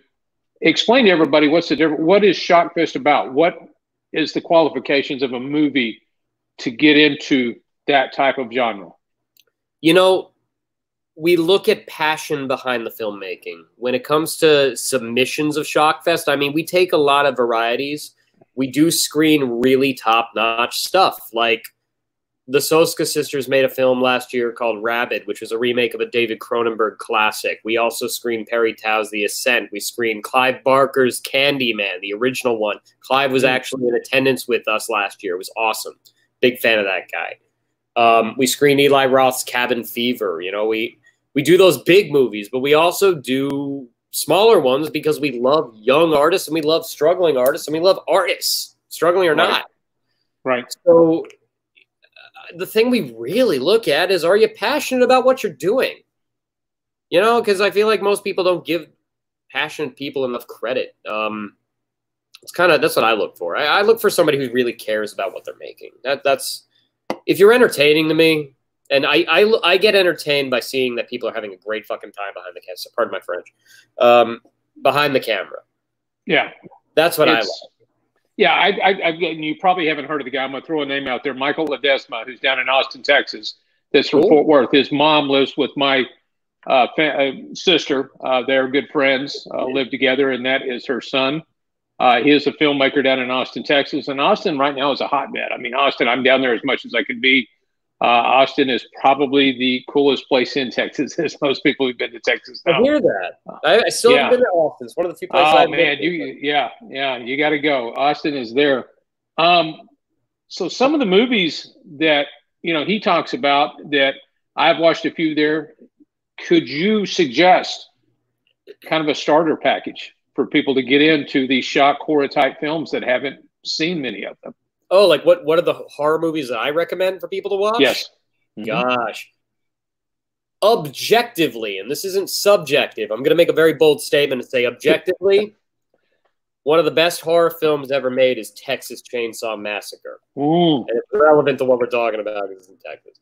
Objectively, the original Texas Chainsaw Massacre, I would dare say, is one of the best horror films ever made. There's classics out there. Jaws is amazing because it's just such it transcends genre. There's Exorcist. Those are like given answers. I can talk subjectively. I can tell you some of my favorites, but I think if you really want to get started, you start with Texas Chainsaw. Gosh, new stuff. New stuff's rough. There's a lot of good new stuff out there, but I think the classics are really where you want to start. Evil Dead has a really good sense of humor about itself. Alien, the Ridley Scott movie Alien, because it's such a gothic horror film, even though it's sci-fi, it's labeled sci-fi, but it's really a haunted house movie. When the ghost being a giant monster that's gonna like eat your face off. Those are the ones I recommend. So objectively. Subjectively, watch Near Dark. Watch Pumpkinhead. I love Pumpkinhead. Pumpkinhead was good. Watch some foreign films. Watch Dario Argento's Suspiria. Dario Argento's amazing, and Suspiria is a classic. Cinematically, it's brilliant, and although the story doesn't always make sense, it doesn't have to, because you get exactly what the hell's going on based off the mood, the theme, and how scary it is. Right. Those are my recommendations off the bat that I would throw out there. Near Dark's great. Best vampire movie. One of the best vampire movies I've seen. They never say the word vampire. No fangs. But it's a vampire. And we're trying to put together a vampire show. So, love it. I'm going to throw something out there, The Shining, which is my go-to when I talk to people about this, which... Classic. It's a classic. But what I've talked about over the years is me being a skeptical paranormal person and a person that loves horror movies. And the better half here, when we go to Netflix for the last, 5-6 years, anytime, I'm in that category. And she's like, really, another one? And I'm like, well, let's see what we can find. So it's give and take. The reason I go to that one so much when I talk to people is that as I watched that one, it brought me in because that could really happen. So many of the horror movies that I've watched in the past, Freddy Krueger, the Halloweens and things like that, nobody called the cops. A logical, skeptical person is going to turn around and go, it's an entertaining movie, but it probably is not going to happen in real life. I'm not going to say that I don't love those movies. I like them. But what I love is the movies that basically get into your mind, take you into another place and say, this could actually happen. With The Shining, you're talking about a man that went insane. Yep. A lot of possibilities there. Tell me your thoughts on some of the movies that you've seen and the people that produce these type of movies, and what's the difference? I'm sorry, what's the question? Basically, what is the difference in some of the movies that you have seen over the years, some of the ones that basically can get into your mind versus just being a quality Friday the 13th, Halloween type movie situation like that? God, Halloween got into my mind. That ending was scary. Is he the boogeyman? Yes, he was. And he disappears after he got shot and stabbed and fell out of a freaking window. That's horrifying. What? Gosh, what made it sound? Please correct me if I'm wrong about this, but it sounds like you're asking me what makes a movie stick in your mind. In other words, yeah, the mental type thrillers versus just the shock type, psychological type. Yeah, the psychological is more of a direction I'm going, which is probably more in the line what holds my attention, and I know a lot of my friends out there, versus just the blood and guts. We're going to give it to them. Nobody called the cops. This probably wouldn't happen in real life. Well, I got a couple things to say about that. First of all, I'll tell you a theory I have about filmmaking, because I make movies myself, and that's blood and guts are a tool for a filmmaker. It's like a screwdriver or a nail file. You use it for one of two reasons. You use blood and guts to either raise the stakes of a scenario.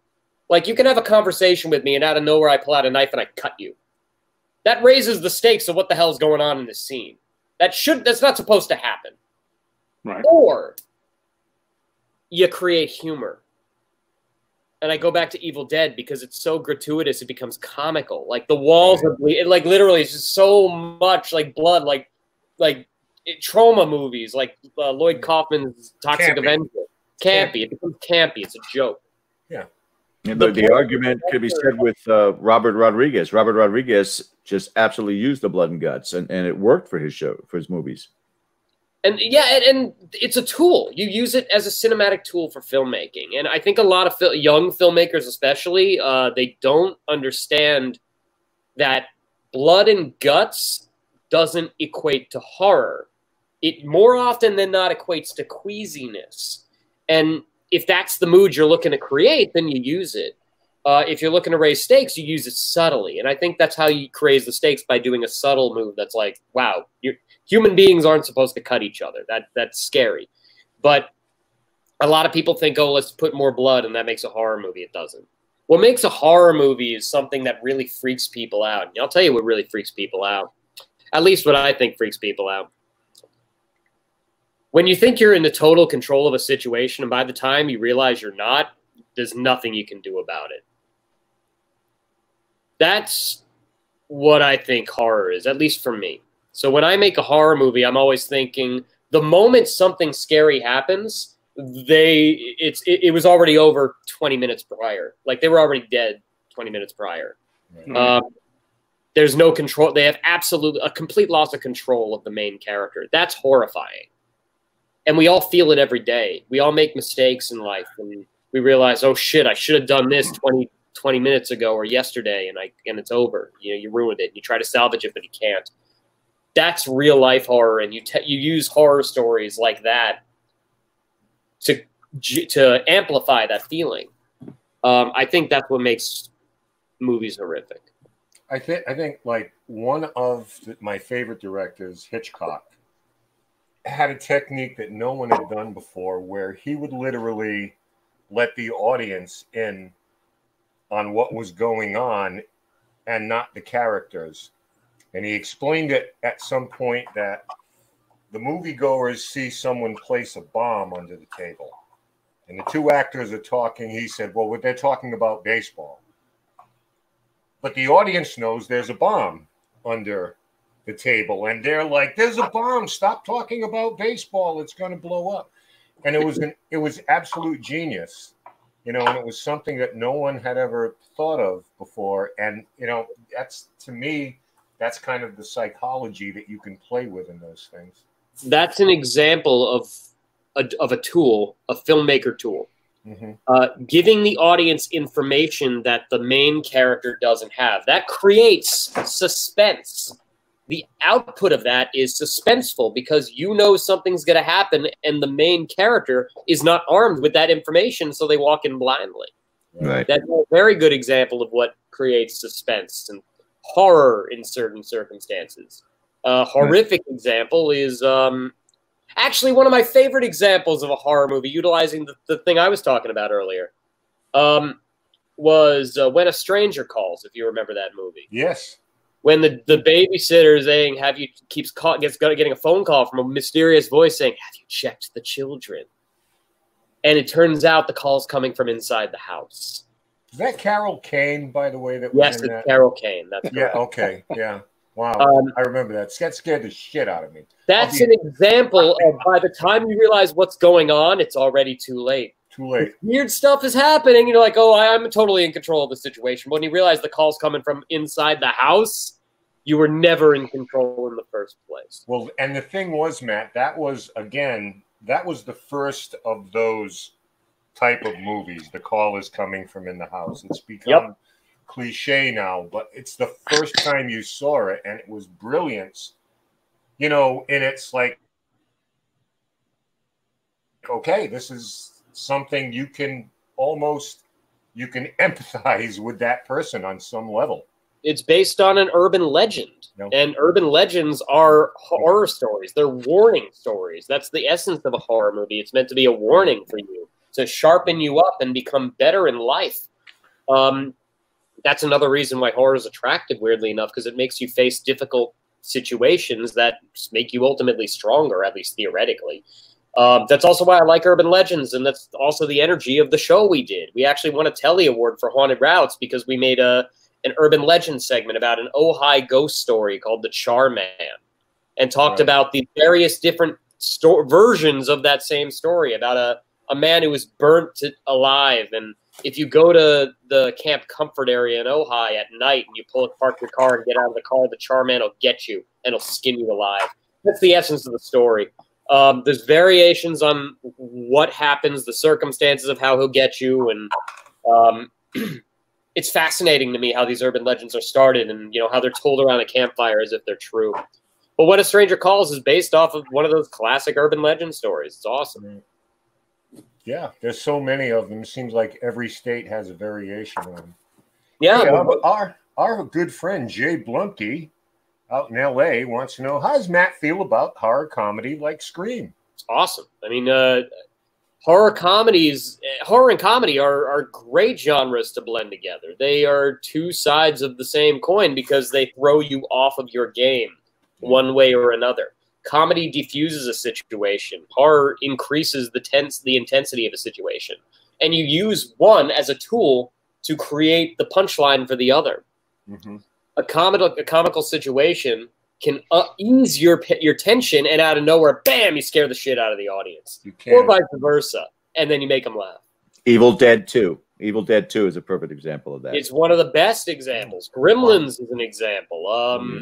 Ghostbusters, you're right. Yeah. You know, one of the best comedies ever made. You know, I mean, going back to the old Abbott and Costello meet the Universal monsters, and one of my favorites actually was Ghostbreakers. Yeah, Bob Hope it's one of the funniest movies to this day I've ever seen. Classic. And yeah, I love Abbott and Costello. It's a great example. They were horror's always been comical, though. I mean, I guess the more you get exposed to horror, the more funny it gets. At least that's for me. I'm at the point now where things like movies don't scare me, and they make me laugh more often than not, or they thrill me. What scares me is the homeless guy with a knife in that dark alley. You know, that's really the scary shit in life. Yeah, well, I the question I was, because there's two things that were coming to mind while we were talking. Number one, our guest last week that we had on, Matt, was Andrea Perrin of the Perrin family based on The Conjuring, also my co-author for In a Flicker. And we've had multiple discussions about the movie and director James Wan's interpretation of what happened in that home. And to me, one of the most brilliant things he ever did. Is that right? I'm sorry? Yeah, The Conjuring, is that what you're referring to? The Conjuring, right. And the one segment where the girls were up in the bedroom and the one girl is swearing she's seeing a shadow behind the door, her sister standing there, and he just let the audience's imagination run wild because there was no special effects, nothing. It was just darkness.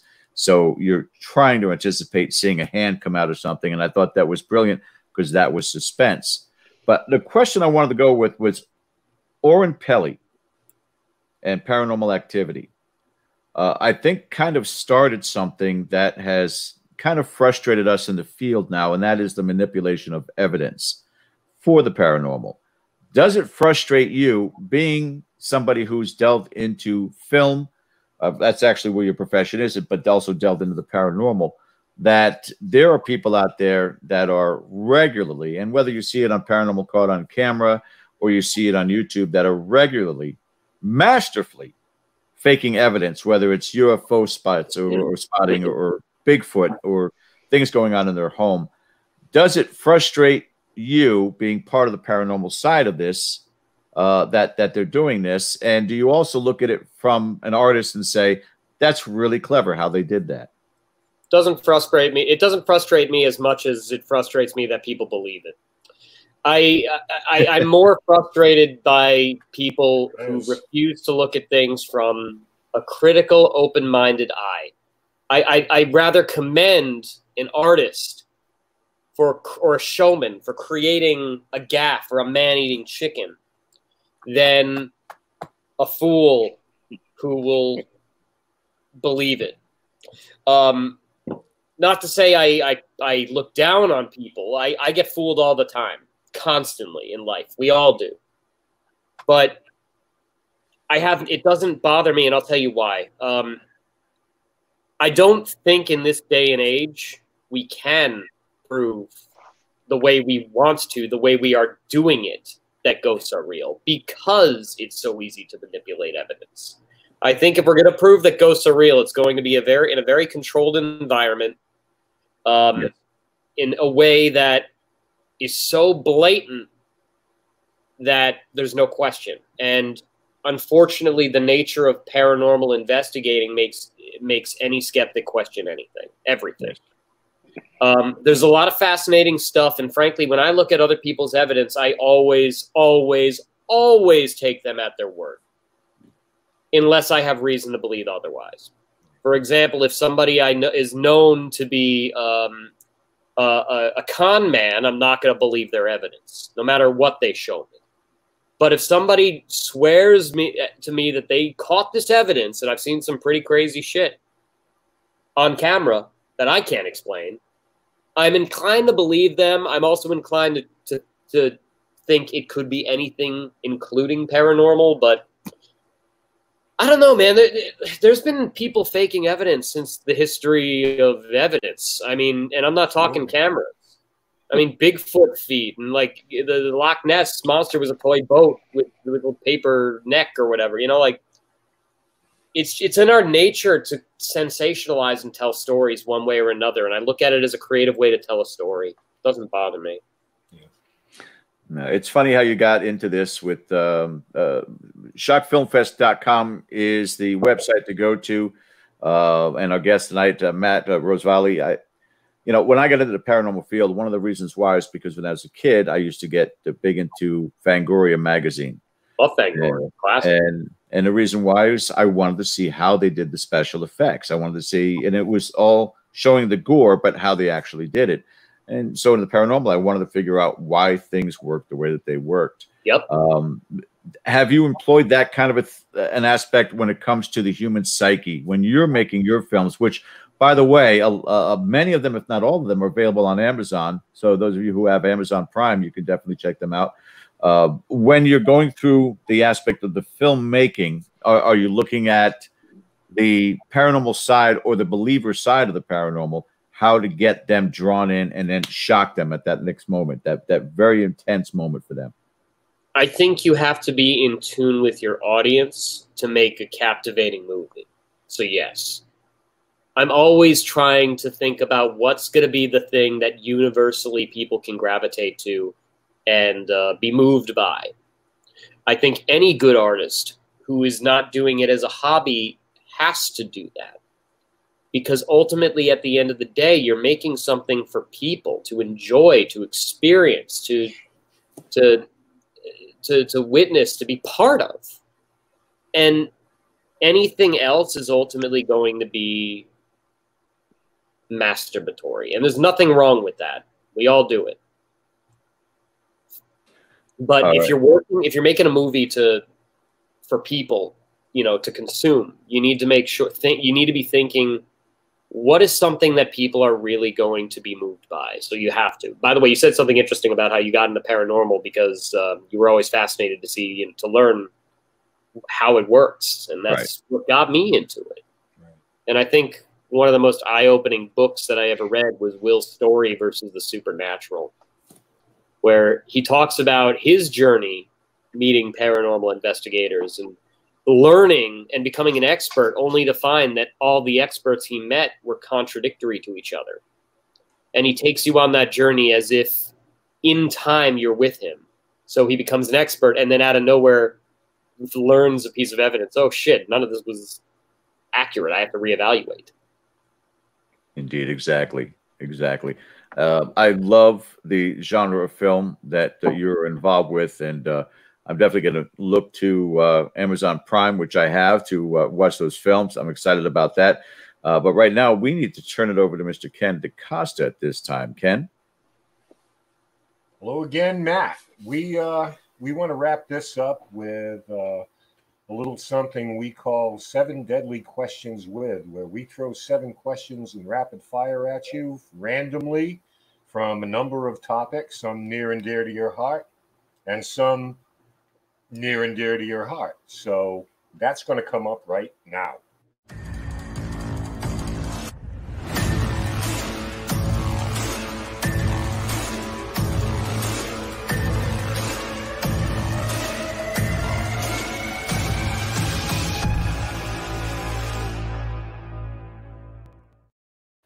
All right, Matt Rosvally, here you go with question number 1. If you were any species other than human, including mythical ones, what would you want to be and why? Oh, gosh, probably a leprechaun. They can do whatever they want. They literally can just appear. They got all the powers, man. Leprechauns are awesome. Yeah. All right, question number 2. Rank these iconic horror film villains. Freddy Krueger, Jason Voorhees, and Michael Myers. I personally really like Freddy a lot. I like all of them, but I'll put Michael Myers next because I think his movie is probably one of the best horror movies I've ever seen objectively again. Disappointed I didn't say that earlier. Jason's number 3, not because he's bad, but process of elimination, I have to put him in number 3. Okay. Question 3. In your opinion, what is the scariest movie of all time? And it doesn't have to be a horror movie either. Scariest movie of all time is weirdly one of the most boring movies of all time. And that's the TV series movie Salem's Lot. There was something horrifying about that vampire. The noise it makes, the makeup, and the way it moves. Very unnatural and very uncanny valley. It's disturbing. And when I say it's boring, it's like 4 hours of a lot of nothing. And then when that vampire comes on, to this day, scares the shit out of me. So, well, to me in that movie, it was the brother appearing floating at the window. It's horrifying. I love that. And when he's out there, you know, let me in, and you figure it's like something is going to stop the kid from opening the window. But he doesn't. Nope. He opens it up and gets bit in the neck. I mean, that was like, how the hell old was I? 18? Whenever that came out, and I was like, holy shit, I didn't see that coming. Yeah. All right, question number 5. If you possessed a time machine, would you choose to go forward or backward in time? Definitely forward. I want to avoid diseases that there are no cures for. And there were a lot of those back in the day. And I'd rather go in a time where technology is better. Yeah, 2,500 or something like that. We should be done with this by then. Question 5. Greatest horror film director of all time? Oh, it's hard.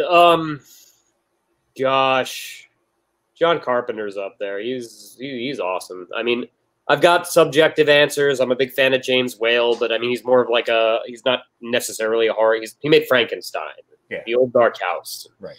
But John Carpenter is tops. I mean, The Thing. The Fog. The Fog, Halloween. The Fog, I honestly thought was a better movie than Halloween. My own personal opinion. Great. Fantastic. Awesome. By the way, this off topic. I'm drinking Polar. You're a New Englander. You might recognize the seltzer. I got you. I got you. Yeah. Love this stuff. I got you. As soon as you put it down, I just catch enough of a glimpse of that. They don't pay me. I just love them. Question 6. Best place in New York to grab lunch? Oh, God. There's an Indian restaurant in the East Village on 5th and 6th and 1st Avenue called Milan. There are 4 Indian restaurants, 2 going up the stairs and 2 going down, and the managers stand outside, and they'll physically grab you and fight for you because they're competing with each other, and they're all Indian restaurants. But the one on the far left, top left, Milan, is the best. Best. Get the lamb tandoori. It's amazing. Milan in New York. Remember that. And our final question. Which is the better Bruce Campbell movie? Evil Dead or Bubba Hotep? I personally prefer Evil Dead. Sorry, it's not as interesting of an answer, but I prefer Evil Dead. Now, I was hoping for the upset there, you know. Yeah. I like Bubba Hotep. It's fine. There's nothing wrong with it. I just think Evil Dead's better. I tend to like Army of Darkness. Just, you know, for whatever reason. But you can't go wrong. It took me a little bit to get into, but when I got into it, I loved it. It's fun. Good, bad. I'm the guy with the gun. Yeah, you know, great lines, great makeup. Hilarious. I love it. Matt Rosvally, you are off the hot seat. Thank you. With that, I'm going to bring in the rest of the motley crew here as we start to sign off for the night. Personally, just before George wraps this up, Matt, I want to thank you so much for coming on. It is such a pleasure. I hope we can do this again real soon. I'd love that. Thank you for having me. I had a good time with you guys. It's our pleasure. Absolutely appreciate it. Shockfilmfest.com. You guys definitely want to check it out. A very quick question I had for you, Matt, also. Have other directors, writers come to you or just yourself? Have you been thinking about some sort of a film relating to this virus? I feel like not only are there so many movies pre-COVID that are about this topic, but now it's like you can't escape it. Yeah, it's so topical, and everybody's got a camera, so everybody can make a movie these days. And you know, everyone's quarantined. Actually, we have a quarantine competition at Shockfest, and you can submit your movie to Shockfest, to our quarantine competition. The instructions are on the website, so be sure to do so because we highlight your movies. And the winner of the quarantine competition gets a check for $666. Fantastic. And I mean, there are people out there that have high-tech equipment, everything else like that. You'd even, if the idea is conceptually good, even if they're doing it off their iPhone, no big deal, just as long as it's a great concept. It's better that way. The whole concept of the competition is what can you do under shoestring parameters where you're trapped in a house and you don't have a production crew? How creative can you be? Mr. Bowler? I think the three of us, we're gonna do some kind of found footage. Go for it. We'd love to see it. It'd be awesome to have it. So, yeah. There we go. There we go. We'll call it a Rhode Island Witch Project. Fantastic. You leave Matt my Rosvally. mother-in-law out of this. Yeah. Listen, I appreciate you coming on with us tonight. Thank you so much to you and your family. Please be safe. Thanks, man. And stay healthy. Thank you, man. And we'd love to have you back. Yeah, maybe around the time we're coming up in the February timeframe, we'll or as we get closer to the event, we'd love to have you come back with us. That'd be Absolutely. awesome. All right, man. You take care. Thank you so much. Be well, Matt. You too, man. Good seeing you. All right. Bet. All right, guys, that does it for our Friday night show. Again, as I always tell you guys that are in the chat, hit that subscribe button. Also, the little thumbs up, click on that, and the bell is a reminder for upcoming shows and programming. And I think, Ken, we've got something from Lizzie Borden House we're going to be posting here pretty soon. Yeah, we're going to take a virtual tour through the Lizzie Borden bed and breakfast, and we're going to be posting that up this week. Also, a reminder that there is, we have an investigation video that we put on last week. It's doing pretty well. It's actually my group Rise Up's investigation of the Lizzie Borden House that took place last year. Yeah. And we think it's pretty entertaining, and we've got some surprises in there, things we didn't expect. So I think it'll be a nice companion piece with that. And Mr. Bowler, you also have a few things in the works down in Dallas-Fort Worth, correct? I do. Haunted Hill House is on the agenda. We're going to be going there in August. Not sure what the date is, but we'll keep you guys informed. You just make sure whatever you do, you guys be safe out there for sure. Absolutely. That does it for us, guys. Jay Blumke, take care of yourself, buddy.